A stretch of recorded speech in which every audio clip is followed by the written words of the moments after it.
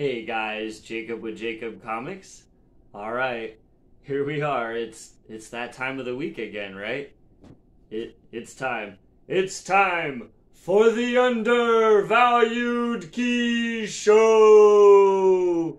All right, guys. Now, before we get dived into what the undervalued key of the week is, I do want to let you know about the 500 subscriber giveaway. Now, when we hit 500 subscribers, we'll be giving this book away. All you have to do is like the video, comment down below, and be subscribed to the channel, and that'll give you a chance to win the Silver Cerberus #1. Alright guys, now let's get dived into what the undervalued key of the week is.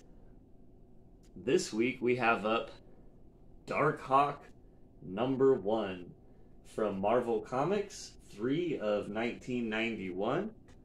And we'll start with the cover like usual.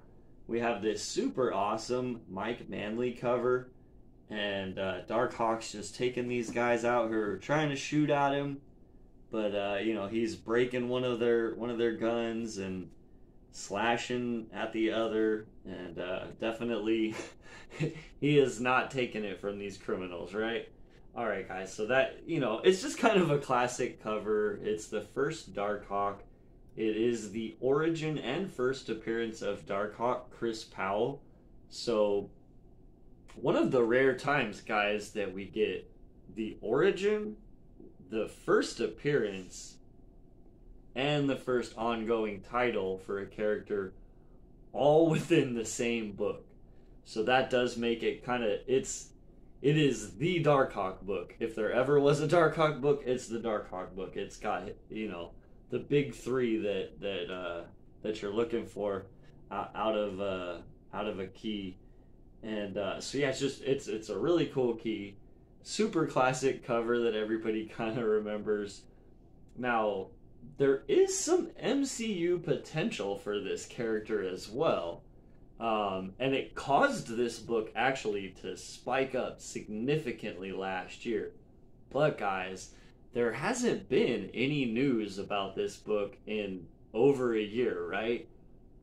But, I mean, you know, Kevin Feige did say at one point that, you know, one of the characters on his radar on the list, you know, it was around the same time, too, guys, that he name-dropped Nova, saying, yeah, you know, there's some development on a Nova project right now. And one of the characters that I also really think, you know, I'm interested in and looking at is Darkhawk. And like I said, at the time, that spiked the book's value. But since then, also, you know, with, you know, some of the drops in values of a lot of other books and things going on in the economy right now, you know, like I've said, this is a great time to pick up the books that you know, you've always wanted to add to your collection. And this is a cool book. Maybe he does show up in the MCU, right? We don't know at this point. But if he does, then definitely the the values that we're seeing today on this book will probably change, especially if the movie or television show or whatever they do is good, right? So as always, let's go ahead and get dived into some numbers and see why Jacob Comics thinks this is an undervalued key. It also has to do with the prices of the book. So as usual, you know, you don't have to get a graded copy like I have. Currently on eBay, I was able to find within the last 2 months, the book generally sells for about $10 in a, you know, mid to okay, you know, reasonable grade, and in a high grade, it goes for $20. So yeah, anywhere from $10 to $20, depending on the grade of the book. So yeah, it's you know, in a raw, it's not a very expensive raw. If you guys do find it in the wilds or see it at your local comic shop and think, hey man, I think it's a cool key, or if you remember it like me from your childhood. Now let's get dived into some data from CGC's website. They do have a total in all grades of this book of 3,556. There are 1,138 9/8. In 9.6, there are 1,197, and in a 9.4, there are 575. So if you've been watching this show for a while, that's actually kind of a reasonable amount of books being graded. So we can see this is a popular key that people respect and has been submitted in a reasonable amount over the years, right? So in a 9.8, this book is kind of all over the place right now, guys. And so that's one of the other reasons I wanted to have it on the show, because, you know, maybe you can become one of the new lows on this book. It's all over.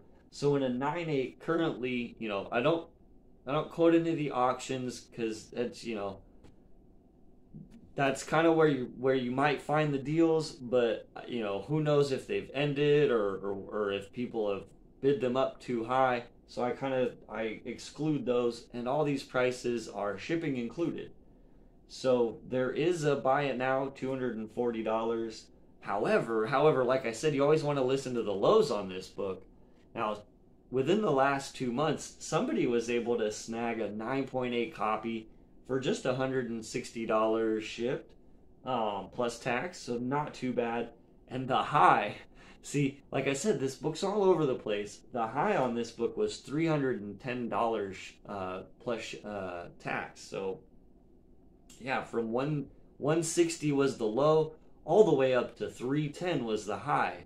So yeah, the book's, you know, like I say, I'll always want to listen to the lows, and if you can get the book around there or lower than there, that's usually good. I feel like it turns out to be a great deal. Because as I've said this before, any of the shows that I do, or any of the books that I do show off on this show, I'm not looking to sell right now, right? So in a 9.6, I did see a buy it now of $80. There was a high of $102 within the last 2 months, as well as a low of $72 for the 9.6. So the low for the 9.6 was $72. I did see a current listing of $71 for the 9.4, as well as a high of $86 and a low of $52. So once again, the 9.4, the low was $52.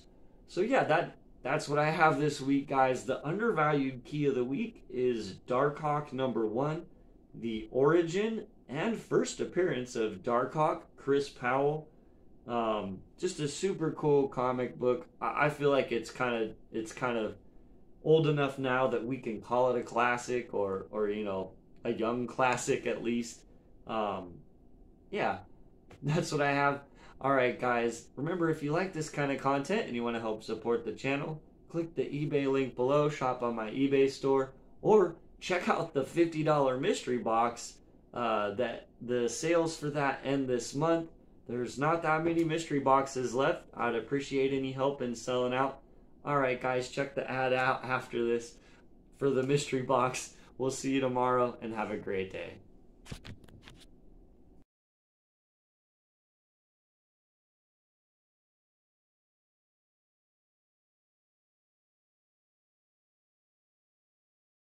Hey guys, Jacob with Jacob Comics. All right, I'm really happy and excited to share this with the community.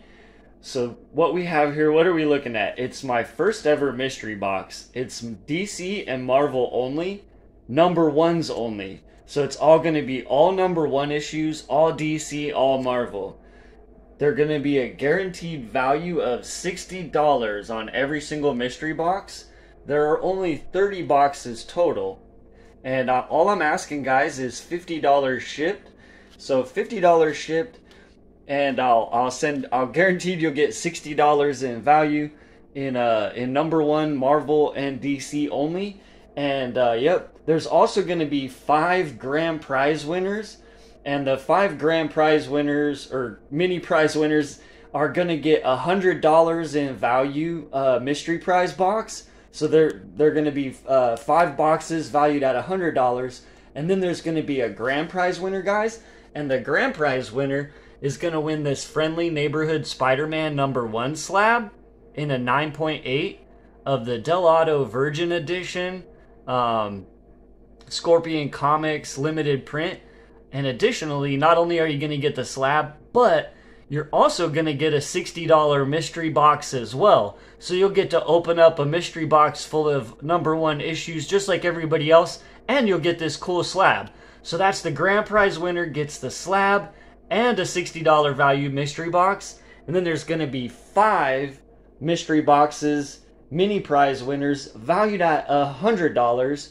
And then, yep, only 30 boxes total. So I'm asking for the community's help and support on this one. If you guys could help me out and help me to sell out of the 30 boxes, that'd be super amazing. And yep, these are some of the books that you'll see in the mystery box in the #1 only Jacob Comics first ever exclusive mystery box. All right, guys, and the best way to find out how to purchase them is to get a hold of me on Instagram at Jacob_comic. So it's the same as my YouTube, but without the S on the end. And again, I really appreciate the community's support and helping me spread the word about this mystery box. I thank you very much in advance. And yep, we'll see you guys tomorrow as always, and have a great day, okay?